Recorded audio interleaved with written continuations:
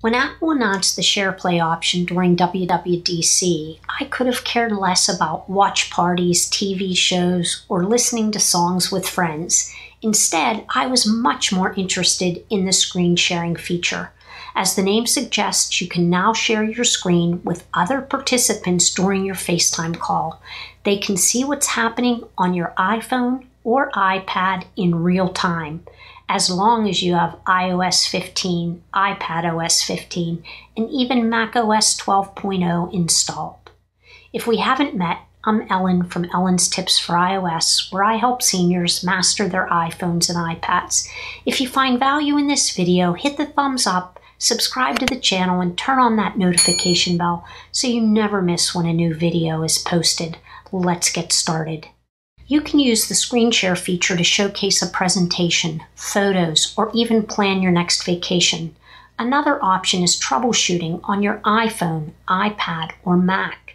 If you're stuck, you can reach out to someone more tech-savvy and they can walk you through the steps right on your screen. Maybe you'll be the one doing the tutorial. With that out of the way, let's show how you can use FaceTime to screen share your device. So let's go ahead and launch FaceTime on your iPhone or iPad.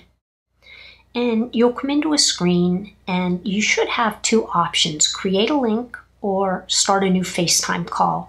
You might actually have below here a listing of previous FaceTime calls that you've done. I've just deleted those so that you're seeing a blank screen.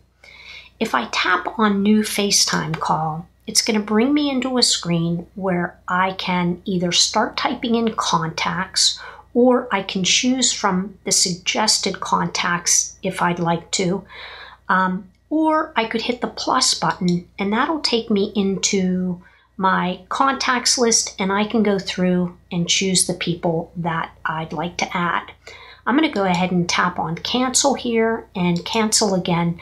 I really like this new create link for your FaceTime call, so let me show you how that works. If I tap on create link, Apple creates a link and you can share it via any of these options. You can share it via messages, which I find to be much easier because the person's going to get an immediate notification.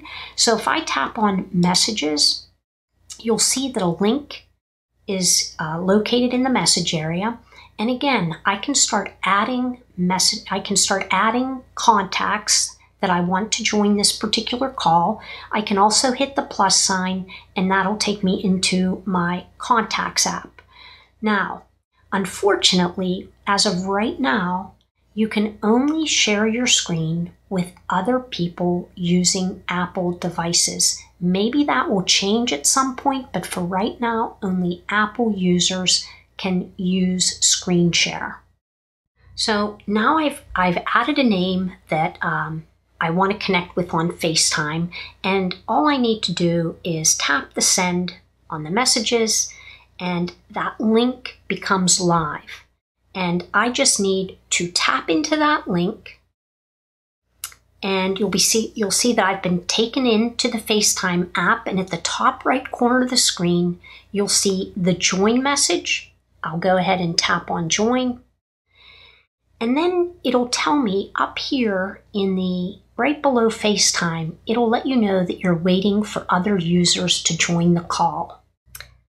So as you can see, underneath FaceTime, it says that one person is waiting to join this FaceTime call. So I'm going to click on that. And then it tells me who wants to join. And you just have to click on the check mark next to the who wants to join. And then tap on done. Once your group is in place, tap the little icon that looks like a computer screen with a person in front of it. Select Share My Screen in the pop-up window. A 3-second countdown will happen, and you'll notice that under where it says Screen Sharing, it says Notifications will be hidden while sharing, so that others on the call won't be disturbed by your notifications during the screen share. You can now navigate to the app or document you want to show. To end the screen share, you'll just tap on the same tiny screen icon and that will disable screen sharing. Or You can tap on End the FaceTime call if you're ready, and that will disable screen sharing as well as end the call. With Apple's improvements in iOS 15, the software is one step closer to replacing other video calling apps. Let me know in the comments if and how you're using Screen Share on your iPhone or iPad. Thanks so much for watching. I'll see you next time.